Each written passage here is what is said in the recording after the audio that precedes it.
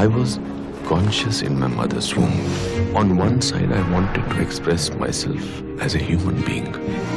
Yet, on the other side, I didn't, because I felt I was spirit. Yogananda happens to be what I would call a spiritual prodigy.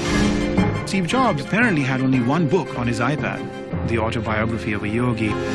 The LA Times called him the first superstar guru of the 20th century. Through this body, many shall receive the spiritual enlightenment of India. God is taking me away to America. Yogananda arrives in Los Angeles, and on the first night, over 6,000 people attend his talk. Yogananda came and brought us a truth, a universal truth that no one can escape.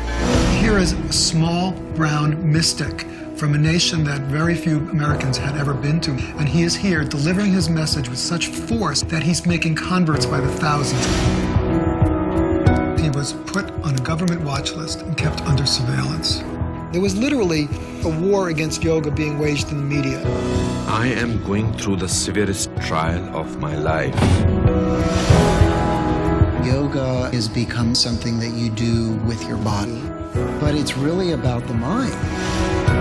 Yogananda said that there was a secret link between the body and the spirit. The technique of meditation, recharging the body battery with cosmic energy, but it is not a creed or dogma, but the science of the soul and spirit.